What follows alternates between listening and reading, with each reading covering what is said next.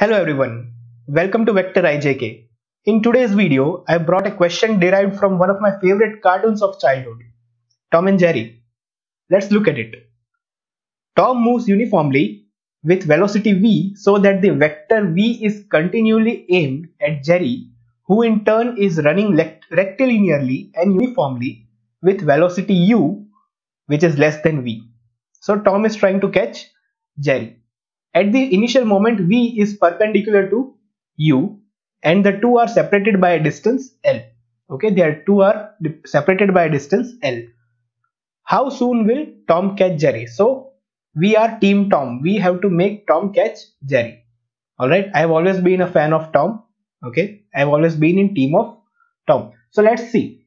Here v is greater than u. So surely Tom will catch Jerry at some instant. We have to find in how much time he will catch it. So let's get started.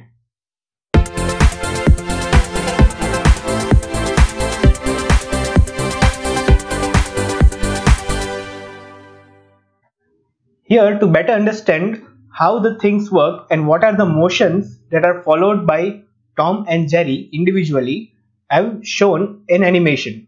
Let's have a look at it.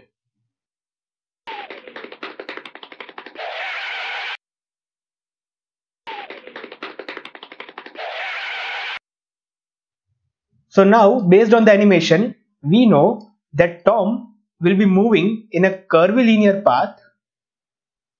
Tom will be moving in a curvilinear path and Jerry will be moving in a straight path.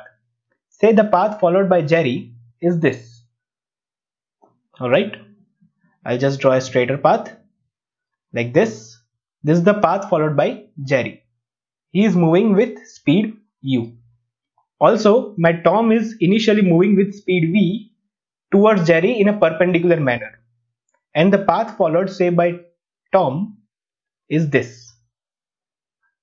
Now let's say after some time Tom is here and Tom will be moving in this direction with a speed v. Also at this instant, since we know that Tom is always facing Jerry, that Jerry will be in this direction only, somewhere here, moving with a speed u. Okay, and at this instant the angle made by the velocity vector of Tom with respect to Jerry is theta. Now let us assume that total time required to catch Jerry is t. Total time is equal to t. So in t time, Tom will surely catch Jerry. This distance is given as L, the perpendicular distance between the two velocity vectors. Alright. So in t time, the relative distance between the two will reduce from L to 0. So can I say that relative distance covered, I am talking relatively, okay, in relative terms. In relative terms, initial distance is L and final distance is 0. So can I say the relative distance covered is L and this distance is nothing but integral relative velocity into dt. Don't you think so? Distance is equal to velocity into time. But since the relative velocity is constantly changing, because the angle is constantly changing, I have to use the integral sign. So distance is equal to relative velocity into time. Now what is the relative velocity at any instant? Say at this instant it is making an angle theta. So this is my v. So what is the relative velocity at this instant between the two? It is basically the net velocity difference in the direction joining the 2 points.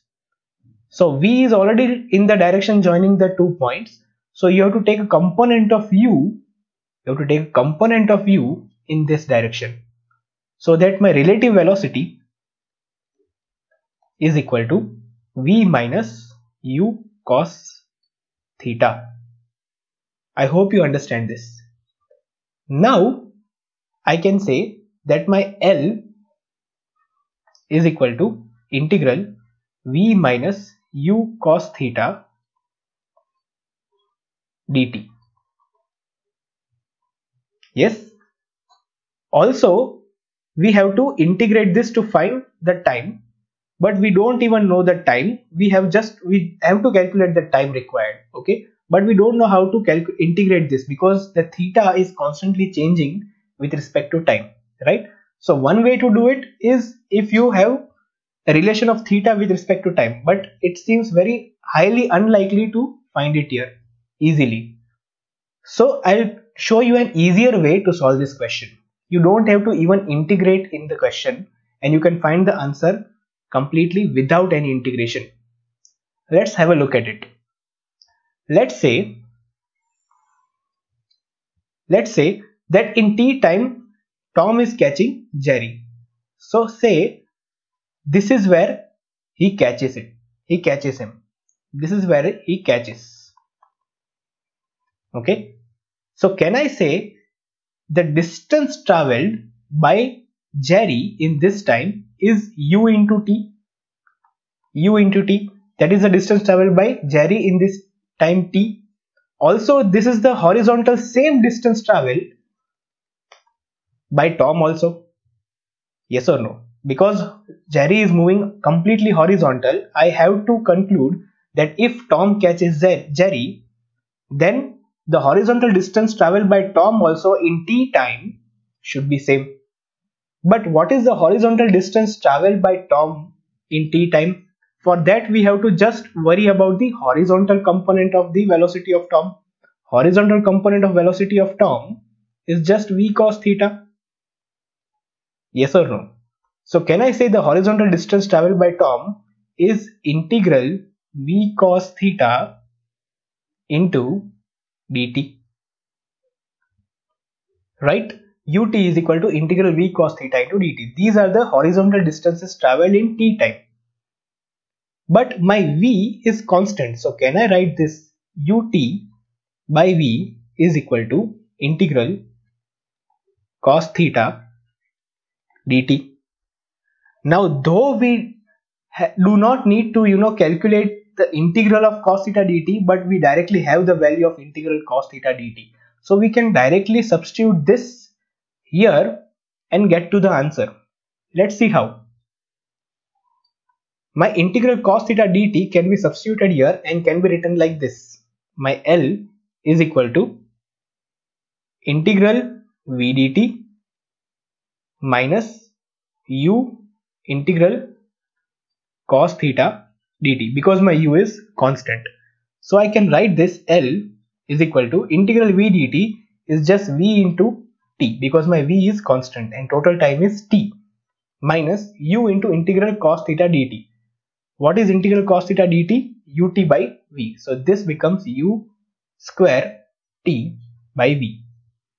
So from here, what can we conclude? That my time required is equal to VL by v square minus u square. And this is the final answer. The time required is VL by v square minus u square. I hope you liked this video. Please give a thumbs up if you did. Also comment your views in the comment section and share this video with your friends. Thank you.